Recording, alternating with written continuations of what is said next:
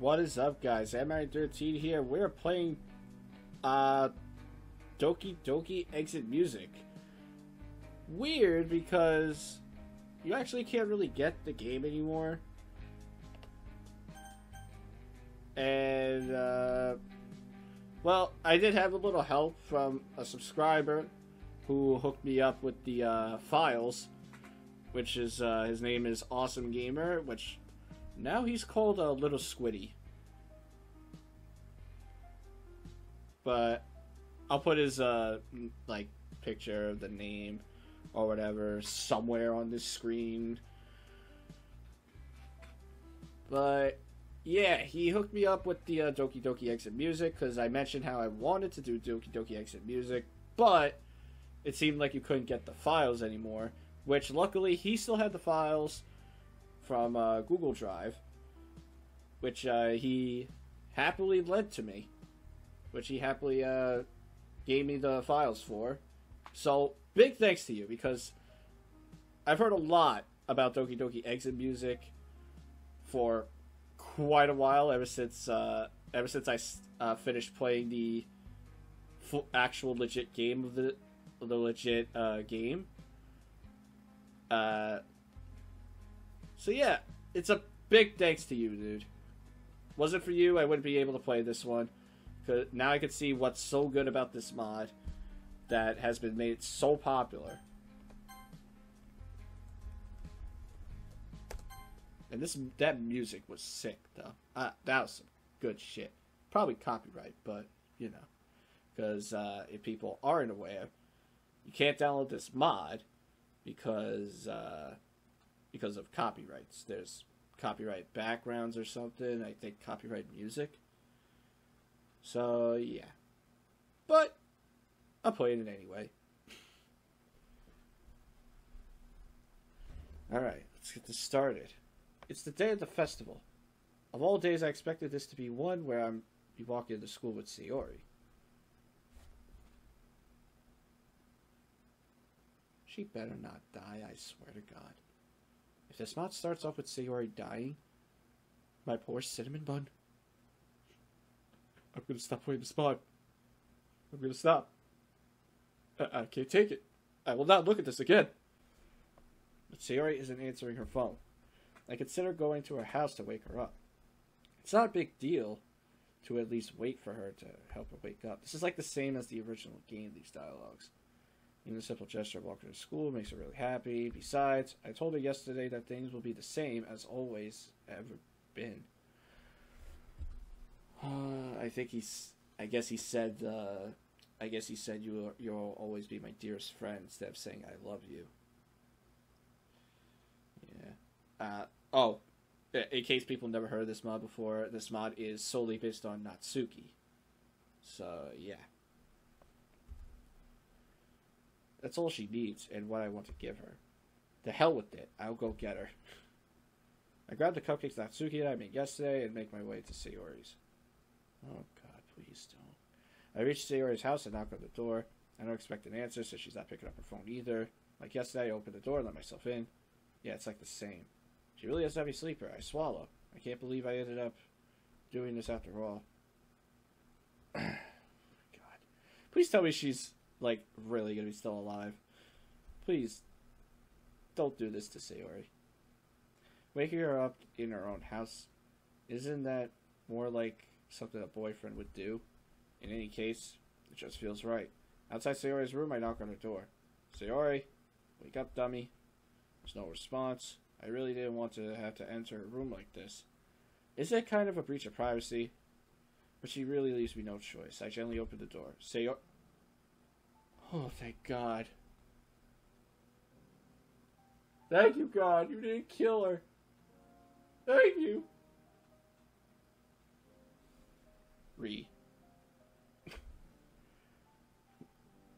Mikey? Sayori stands up at the front of her bed, a long rope in her hand. Oh, she was gonna do it. Oh, no. It's tied into a hangman's noose. Oh, no, dude. In the shock of the moment, I released my grip on the cupcakes. What the fuck? It's not what it...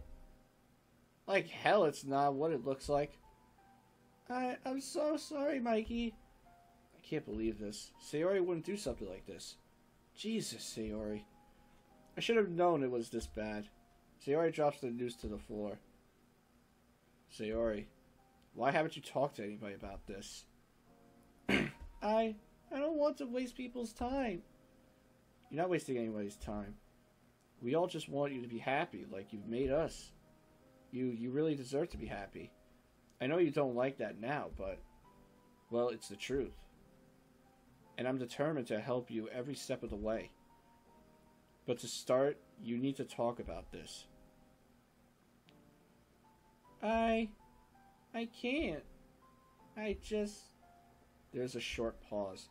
All is silent aside from Sayori's sobbing. It's already getting to some deep shit. I was about to do it, Mikey. I'd have never seen you again. Sayori, could you imagine if I'd found you like that? We kind of did.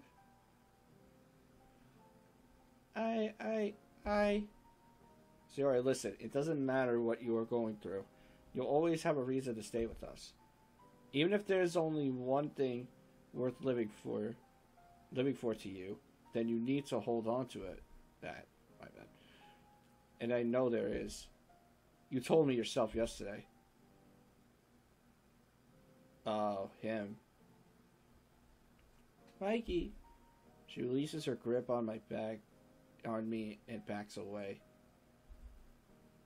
We know it'll be tough, but I'll be there for you.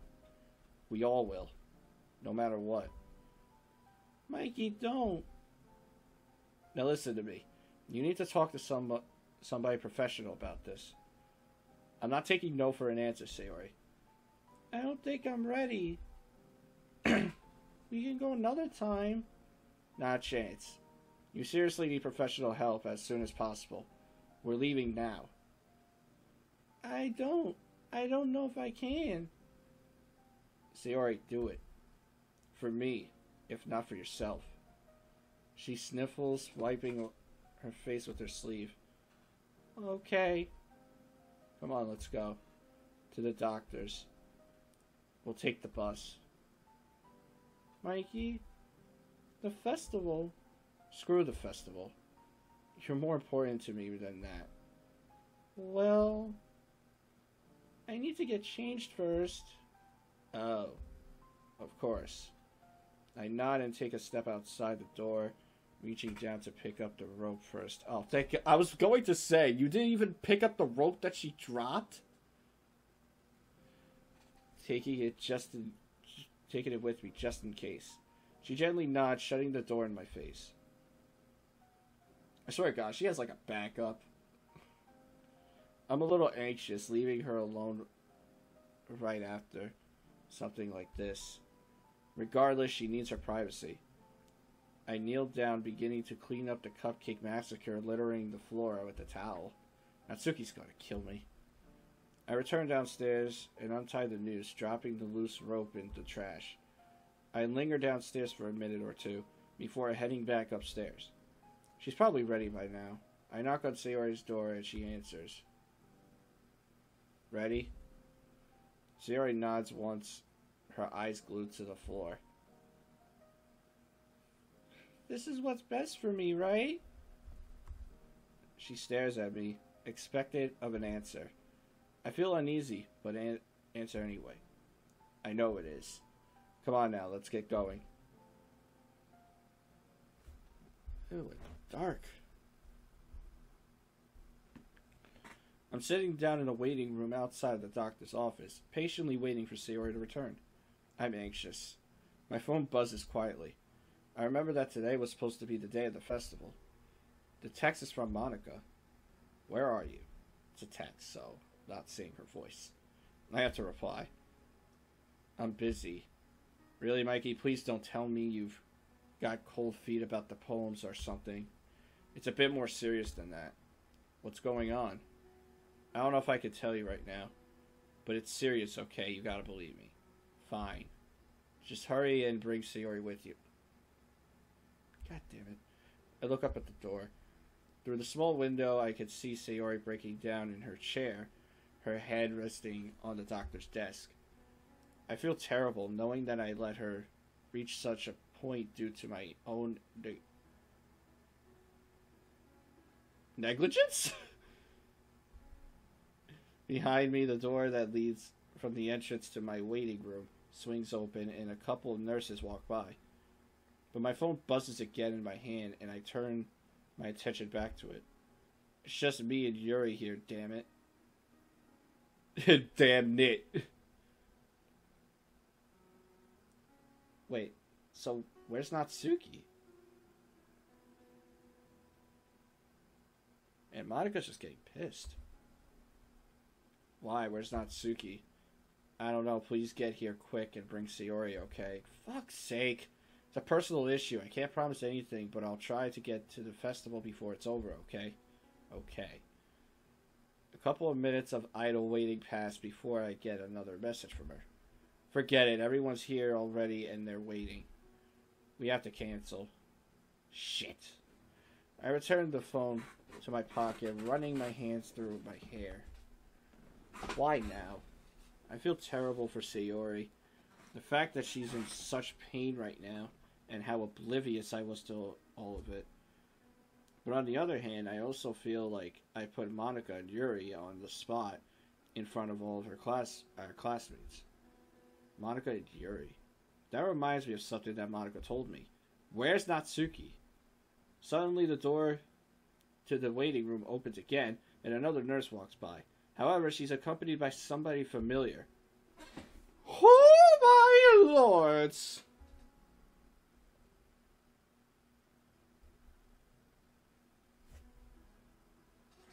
Oh no. Don't tell me. Don't tell me what I think it is. Oh god. Oh no. I think we all know what that is. I mean, I'm pretty sure some of the people that have seen this probably have seen this mod already. This mod's been out since, like, what, 2017?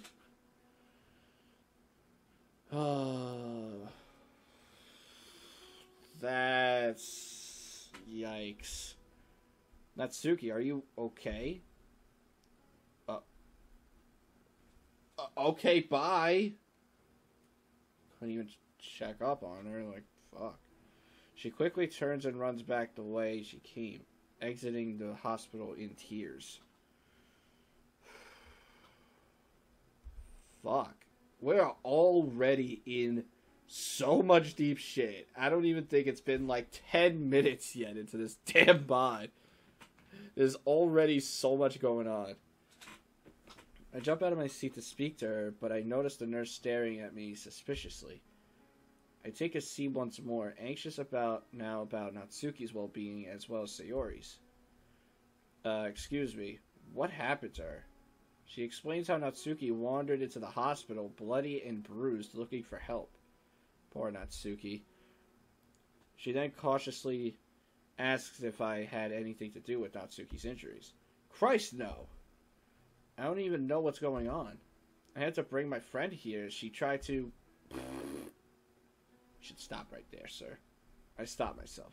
I doubt Sayori would want me to talk about her struggles so openly. Not now, anyway. Well, listen, it's serious, okay? I bite my lip as the nurse continues on her way. My phone buzzes again. Are you sure you don't know where Sayori or Natsuki are?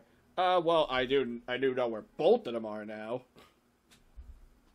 I already told you I don't know. I can't tell her about Natsuki either. Chances are it's her own personal issue and she'd deal with it in her own way. Still, maybe I should text her. It doesn't matter anyway. We have to cancel our performance. People are complaining about the cupcakes not being here. Yuri's gone for some fresh air. Jesus, I'm sorry, okay? My hands are tied here. I can't do anything to help right now. Okay, whatever. Wow, okay, Monika. So, literally like 10 to 15 minutes into this mod, and you're already a bitch. Thanks a lot, Mikey. Yep, you're a bitch, alright. Yep, you are seriously a bitch. Alright. Great. So much for that. Looks like it's going to be the other way around. It looks like Monica's going to be the cunt in this mod. I sigh. Now I've pissed Monica off because I couldn't bring myself to tell her what happened. I decided to text Natsuki quickly about what I just saw. A couple of minutes pass with no response. The message doesn't even mark as read. The office door swings open and Sayori emerges. Mikey, are you okay? Not really, I'm just stressed out. How are you? I don't really want to talk about it. Are you sure? Because I'm here for you, I can just... Mikey, please. Can we just drop this? I just don't want to make a big deal out of it, especially in front of the other club members. I stand up. Sayori, I don't think you understand how big of a deal this really is. You nearly killed yourself. I think you should go home and rest for a couple of days, okay? I guess I'll have to, right? Sayori lets out a small pout. Wait, bout? Okay, I guess it's bout. Small bout of almost nervous laughter. It's a good idea, at least. You know that. But what about the festival? Shit, dude. I hesitate. I don't want Sayori to feel like it's our fault that the performance was canceled, so I decide to start with Natsuki's absence. Well, Natsuki didn't actually show up either. Monica had to cancel the performance, unfortunately. You didn't tell her, did you? About... I didn't. Unless you want to talk to her about it, but talk about it yourself, she won't know. Okay. Sayori nods. I think I'll tell her. So she knows why. Why her plans for the festival were ruined. I could tell what she's going to say. It wasn't your fault, Sayori. None of this is. Sayori grabs my hand tightly, crushing it in a vice-like grip. You could talk to her if you really want to. Hell, she'd probably be able to give better advice than me. Maybe. Did you tell my parents? I sigh. I did, yeah. I'm sorry, though. I felt like I had to, and... Thanks. I was scared I'd have to tell them myself. Sayori glances downwards to the pristine floor. I love you, Mikey. Despite her condition, I can't lie to her. It would be unfair on her end to have her hopes disrupted like that. I keep my mouth shut. A minute or so passes. Anyway, we should get going. There's no point going to school now. Why? What time is it? It's about midday. We missed the festival, and if we turn up now, Monica's just gonna get mad at us. Come on, I'll take you home. We could talk some more there. She gently nods, following my lead. We exit the hospital and ride a bus back to her house. I decide to stay with Sayori in her house, just to make sure she's feeling better. We have at least a few hours together, but we spend that time talking and watching shows together. Her mother arrives first, thanking me for letting her know nice. Of what happened. I tell her that it's no problem. She tells me that Sayori's father is on his way, and that I'm free to leave if I want to. After I'm sure she's safe, I leave her with her mother and head home. Entering the kitchen, I flick the light on and start to make myself a sandwich, cutting up a tomato. However, I start to wonder about Natsuki. I remember the time I spent with her here, our little scuffle over the cupcakes icing. Jeez. But that bruise, her nosebleed. What the hell happened to her? And who in their right mind would do that to her? Possible reasons for her injuries begin to circulate inside my head. Maybe she just fell over. I'm pretty sure all of that was not by a fall. She could have gotten into a fight with another classmate of ours. Or maybe her dad. No, surely not. Maybe I'm just overreacting to the situation. It's been a rough day after all. But something she told me while we were reading manga together sticks in my head. I don't even know what my dad would do if he found this. I shiver at the thought. It's the only real reason that I can come up with for Natsuki's terrible injuries. I also noticed that while I was distracted, I'd accidentally cut my finger open while slicing the tomato. Ah! Crap. I wrapped my finger in a paper towel, letting the few drops of blood soak into it. Throwing the paper towel in the trash, I think back to Natsuki. I decide that I'll ask her about her father next time I see her. Even if she assures me that I'm wrong, at least I'll know. I eat my sandwich and head upstairs to the room. Or my room, fuck. I collapse onto my bed, exhausted from the stress that the day had brought me. I drifted to unconsciousness within minutes.